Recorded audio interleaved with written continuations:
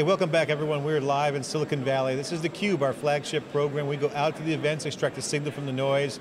I'm John Furrier, the founder of SiliconANGLE. I'm joined by my co-host, Stu Miniman, Chief Analyst at wikibon.org. Our next guest is Dave Ward, CTO of Engineering and Chief Architect at Cisco. Welcome to theCUBE. Hey, thanks guys, appreciate it.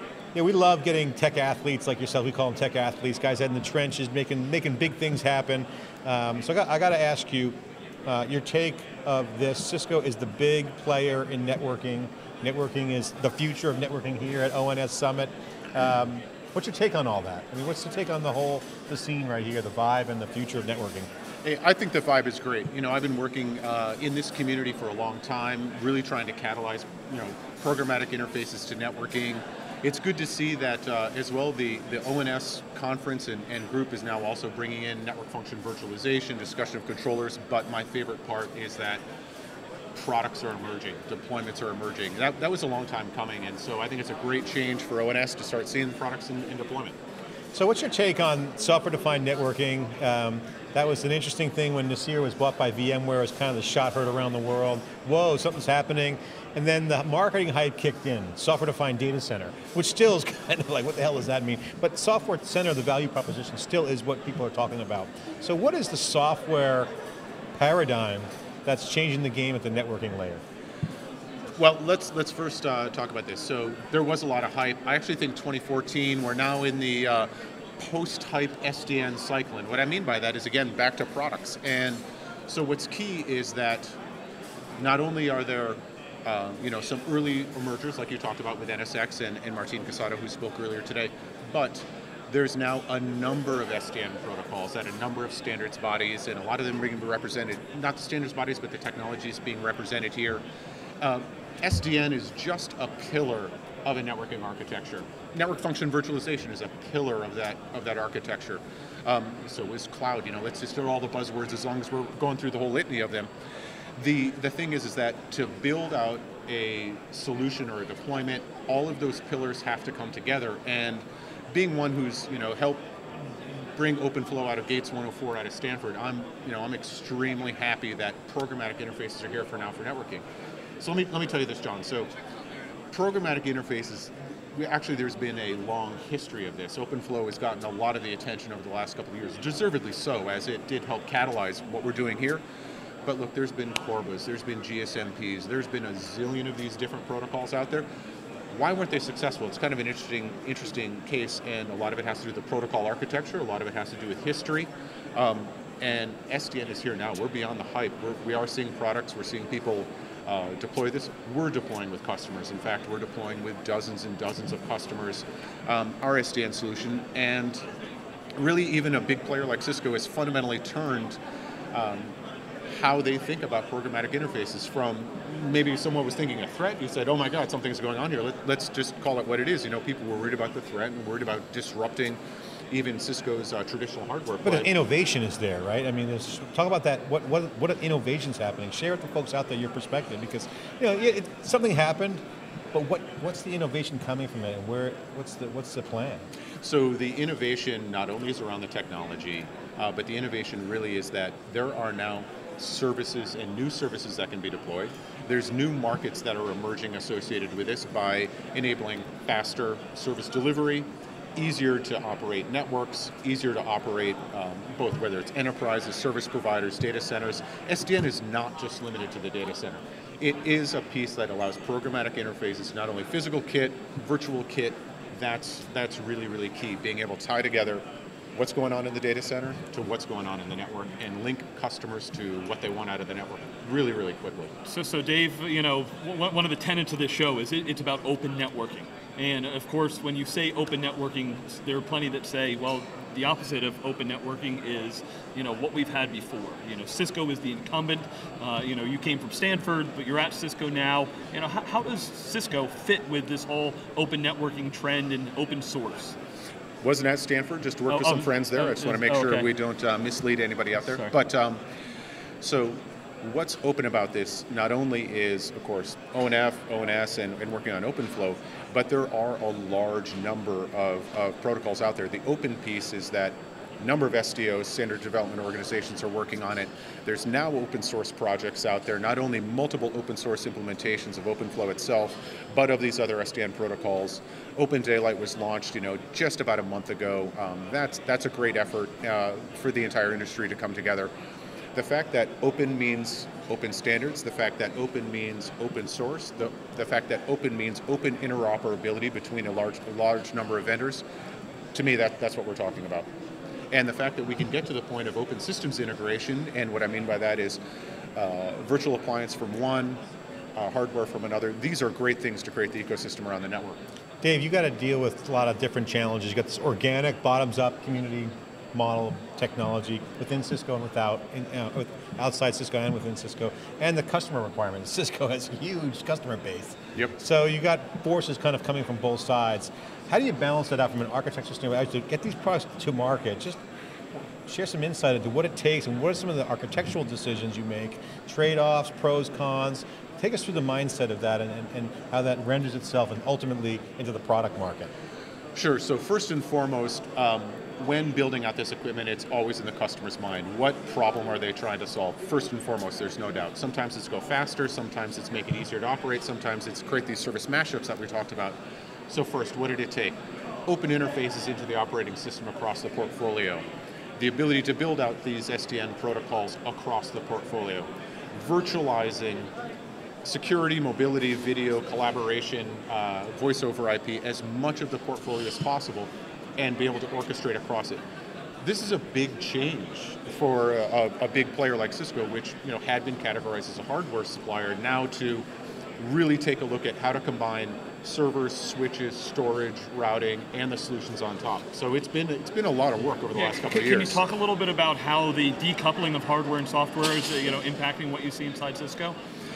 So let's face it, there's a couple of things that we do differently and that we focus on. And the decoupling of software means that, let's say we're talking about, we just came from Mobile World Congress a week ago, a virtualized evolved packet core for mobility. That's a service. It needs to run on top of an orchestration layer. That needs to speak SDN protocols to the hardware. That is part of the decoupling. Have the service actually be able to work on, let's say, servers, maybe UCS servers or whatever the case might be, but have the service decoupled potentially directly from the exact hardware that's there. This allows us to take things like mobile gateway and be able to have features associated with it running out of the cloud, given the use of those pillars of SDN, NFV, and orchestration, and that's the key. That's how they come together. I always look at Cisco, looking at the history of the company. It's been a fabulous run. It's my generation. I remember when it was founded, watch it grow from a small company, and now it is today. It's like that. There's so much going on. It's complex. You can't just change that airplane out and just bring in the new jets. And so that's one challenge. The other thing is interesting. Go back just a decade ago. It's like a pretty static environment. Provision, automation, configuration, and the edge of the network was an endpoint. Now you have Internet of Things or Internet of Everything that you guys are doing. That changes the game on what the edge of the network is now with virtualization. How do you deal with that change of the edge relative to virtualization? How does that impact the products and things that you work on? So working across the whole portfolio, bringing in the Internet of Things, what's interesting is that Internet of Everything is just mind-blowingly large of trying to discuss that. So we have to realize that even in Internet of Things and giving access to all those sensors, those happen, let's say, healthcare. Let's say it's within oil and gas. Let's say it's within mining. There is still a lot of segmentation specialization that needs to happen. So therefore, a lot of basic stuff that happens around the perimeter. I need to provision this stuff. I'd like to automate it for security. Things. Security, of course. Yeah, but what's interesting is that what emerges next, I believe, from SDN NFV orchestration is the platform for the network. It is network infrastructure as a service. It is connecting all of these sensors and endpoints where, let's just not talk about devices as endpoints, but let's talk about human beings and notion of identity. We don't want to be known as individual people being associated with different devices. We want to be able to have that common across. So the perimeter now also becomes the identity of the user. Things start getting really interesting at that point. It's complication. Dave, so when we're talking about the Internet of Things, the two things that come to mind are analytics and security. And can you talk about how those are impacted by Internet of Things and what's going on with SDN? So there's so many aspects to securing Internet of Things, of course. Not only the sensor itself, the device, how it attaches to the network, the data it's producing, So how does this affect things? Security and analytics means that you're collecting, not only do you have multiple billions of devices attached to the network, you need an information hierarchy to be able to collect that data, process locally, and then aggregate it up. But those analytics on top are really end up being part of the service that's being delivered. Whether it's smart grid, smart cities, or in any of these segments that I mentioned before, where this is driving towards is a platform to be able to understand the data that's being produced, the state of the device itself or what it's monitoring, and then producing it into information so somebody can make a response. You mentioned earlier customers at the forefront of your decision criteria. Obviously that's a huge customer base. Talk about some of the specific things that Cisco's doing that's the reality. You said there's some real stuff hitting the table right now, meat on the bone as we always say. What's the meat on the bone right now from a product standpoint with Cisco that you can share? Sure, so a couple of things, and I'll give just a couple of examples that are perhaps known out there. At CES, we discussed and described cloud-based DVR system. This takes your DVR out of the house, puts it in the cloud, access on any device. How did we do it? Programmatic interfaces out to both not only inside the home, but to the networking devices that they attach to, et cetera. Programming out the cloud, orchestrating those virtualized network functions. We went from, because of this technology, we went from 0 to greater than 2 million customers in less than 90 days. Now you start talking about how many folks are having DVRs in the house, we're talking about tens and tens of millions. That type of ramp was not possible without the technology that we're talking about here at ONS. Second, when we just come back from Mobile World Congress, it's all about virtual evolved packet core, virtualized GI LAN services interface, self-optimizing networks. These are different commercial segment-based words for programmatic interfaces to the network, virtualized network functions, and orchestrating it. What do we get out of this? We get the ability to combine video over mobility, bi-directional conferencing and collaboration, things that didn't exist before, but are now possible by creating these mashups. These are driven directly from our customer base. Let me give you one last example before I turn it over to you guys. The tradition, now focusing on service provider, looking at the traditional VPN business case, yeah, we provided some separation of address spacing and et cetera, but it was primarily a circuit-based business. How can we get enterprises to attach to the internet? Well, let's for the sake of this conversation, let's say that we're doing pretty well there. But what does every business want to purchase or acquire or use? Firewalls, anti-DDoS, anti-malware, intrusion detection, et cetera. What's a great way to do that? Virtualized network functions. What does it require? Programming the access devices, the provider edge devices, programming the WAN, programming the cloud. These are all driven directly from our customers into our product base. Without this transition having occurred, we as an industry would have had a much, much harder time meeting those demands. So orchestration and automation are huge there. What can you talk about that in terms of making that fully automated? Sure, so what we've demonstrated to a number of customers is that, and we'll go back to this VPN case, and we've also done this for residential users as well as mobile. Here's my portal. My portal to a service provider, let's just say, says it's got a huge service catalog, firewalls, DDoS, malware, LTE backup, whole voice over IP, web scanning, email scanning, parental control, the whole deal. It's a big service catalog. I start clicking on these things, putting them into my shopping cart, hit buy or hit go.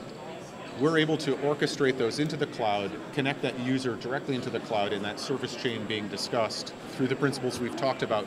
The only human being who was required to activate that service is the person who wanted to buy that service.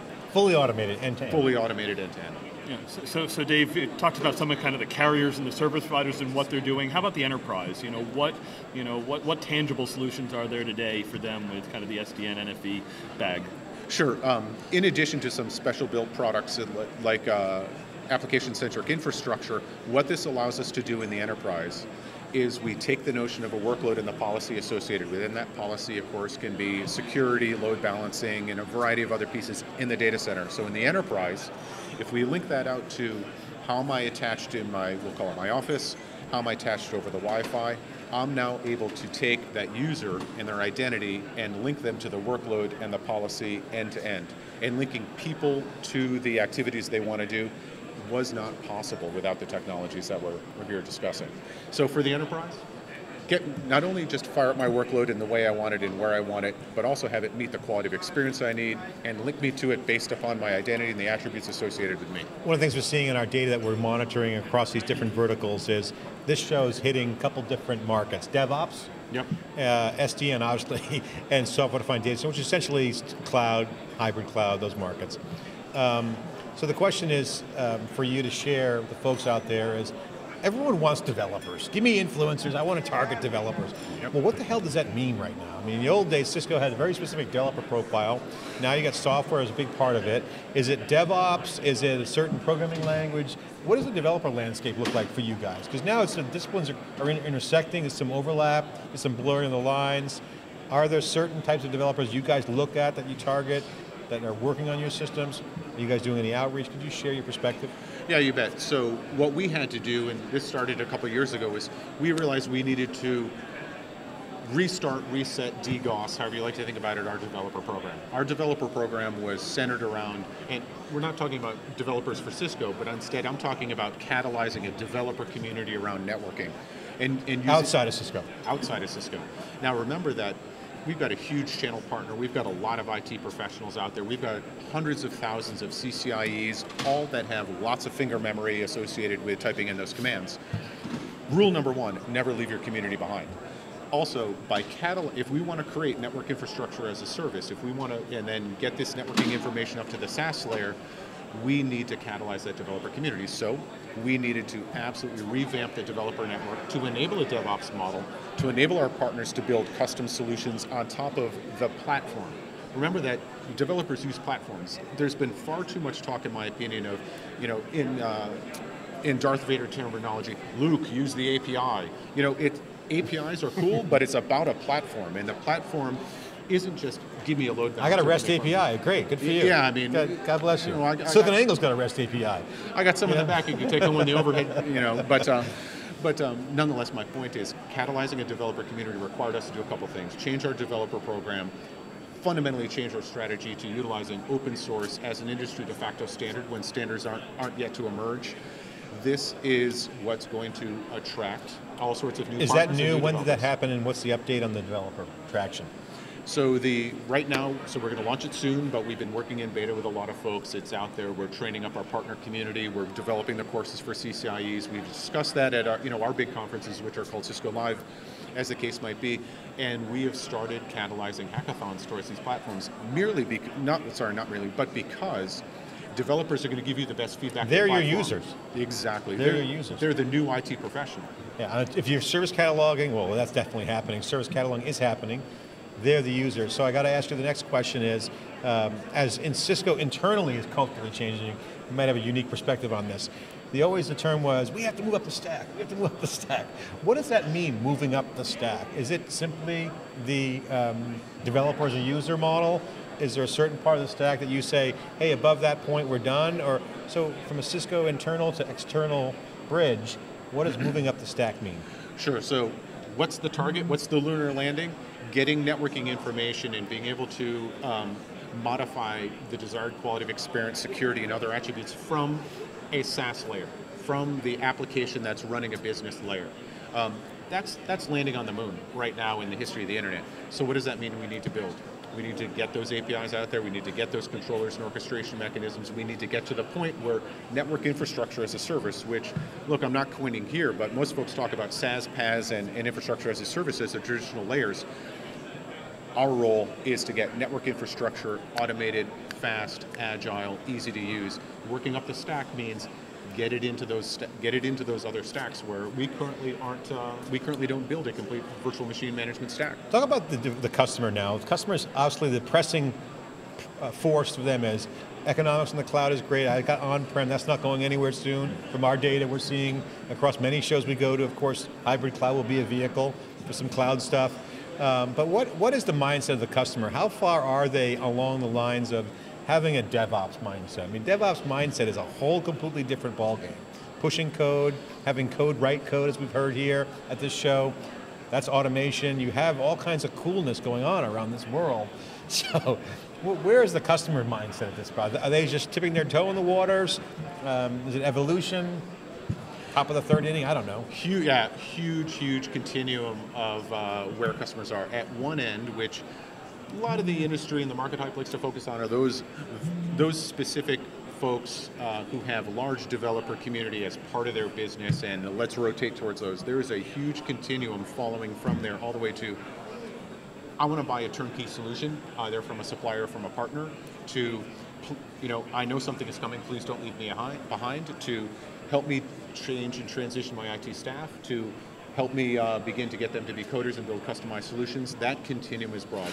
The vast majority are in that tail.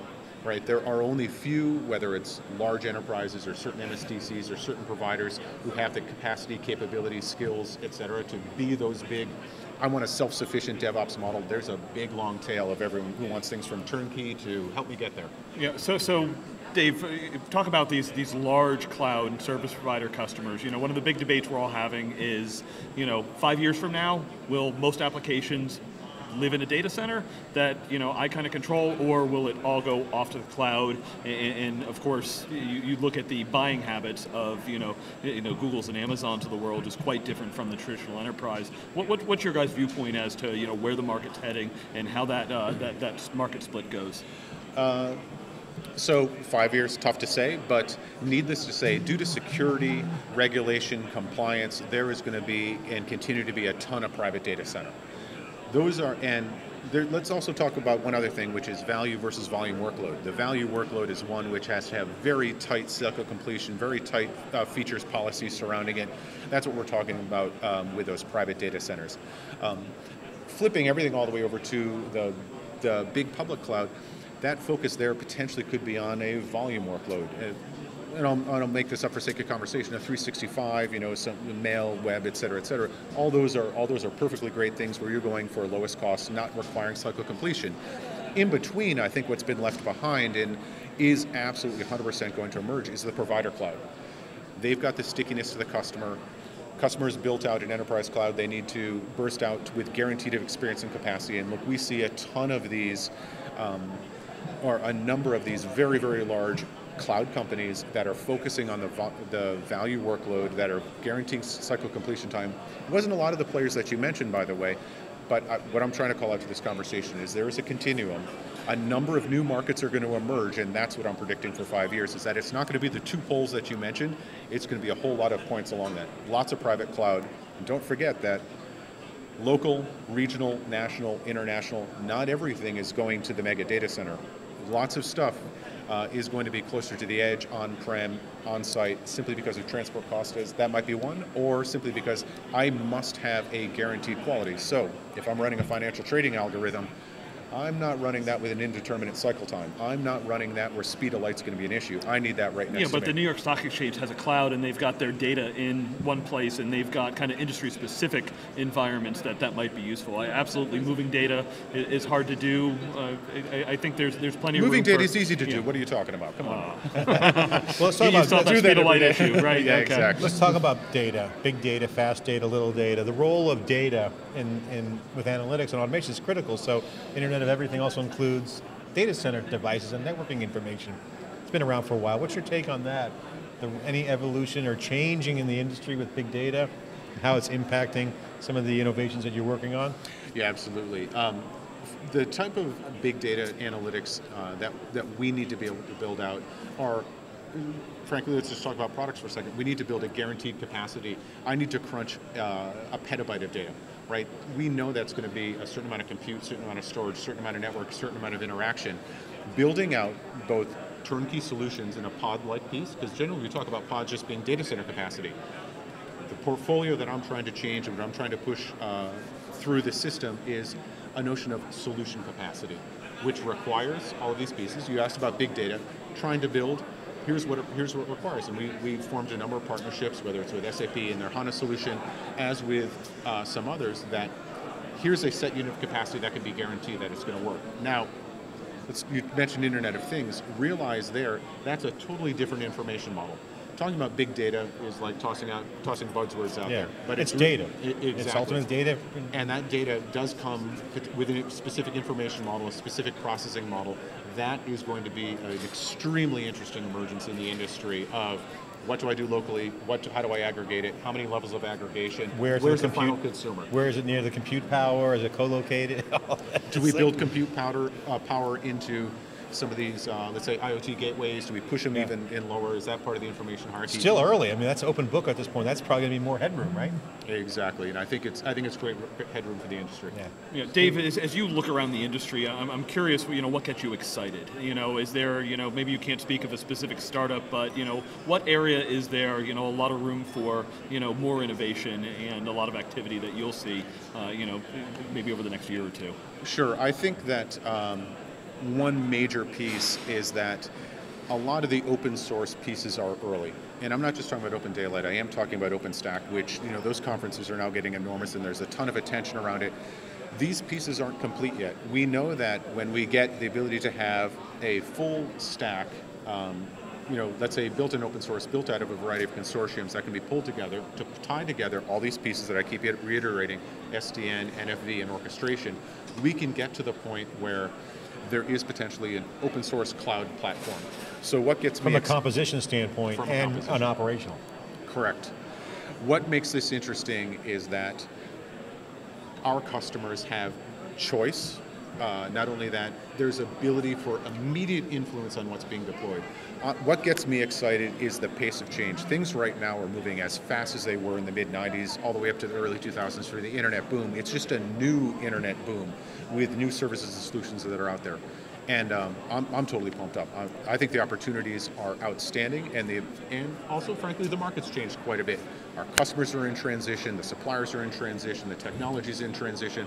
Man, it doesn't get more exciting than that. So go back on history, let's do a history lesson, go on memory lane. What in your lifetime do you remember, can you point to, that this kind of resembles? Is it the compilation of client server and PC revolution? Is it the networking era, TCP IP, all of the above? Can you kind of compare and contrast what environment that we're in now and what it looked like, what could have looked like? I know it's different, I think it's different, but like, what is it like to you? How do you look at it? Compare it to other inflection points. Well, I think all the comparisons you made were correct. This will be a successful movement.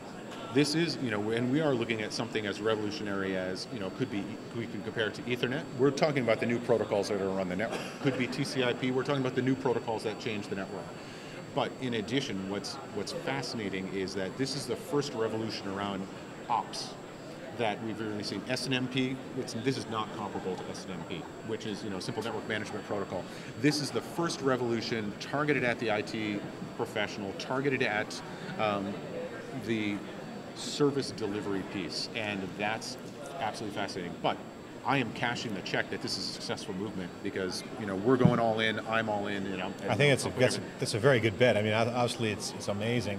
The Internet of Things, although, is a pretty obvious bet too.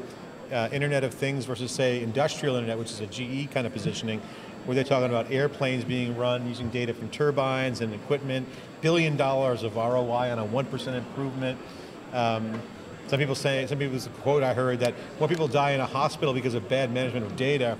That would be the equivalent of a 747 dropping out of the sky every 2 weeks, but no one's taking notice. So these are the kinds of shifts on the consumer end. So what's your take on the Internet of Things versus, say, the industrial internet or industrial cloud? Well, I'm going to take it a little bit differently to begin the conversation. So what's interesting is the most recent time, and we're still living through this, that an additional 6, 7, 10 billion devices were added to the internet was mobile telephony. And you know what? The internet's still standing. So now we're talking about adding another 10 billion over the next several years over the same time frame. This is a fascinating time that the internet's going to stand up, and man, oh man, 10 billion new devices at a time. So let me get to your exact point. What's interesting about what you're mentioning with respect to healthcare and some of these segmented industries is that a lot of those devices are not attached. A lot of those devices, if they are attached, are not associated. For example, is the EKG associated with me in that room? We've got very interesting security issues. In the manufacturing plant, you talked about the Internet of Things, the turbines being run on the jet. We are talking about automated and sensor-based automation of factories, manufacturing, mining, et cetera, where in the mines, they actually want to have driverless trucks inside, all run by sensors. It's intoxicating if you want to go geek on it. You think, oh my God, we're instrumenting our entire global planet. At the end of the day, it's completely instrumented. A revolution in ops, I love that. I think your identity thing is huge. I mean, devices connected, you think about the identity role of the person, it's just mind-blowing. So much more work to do. Thanks for coming on theCUBE, we really appreciate it. We are here live at the Open Networking Summit. I mean, we just had an amazing conversation about developers, the future of networking, the future of the world. This is SiliconANGLE's theCUBE. We'll be right back with our next guest after this short break. Thanks.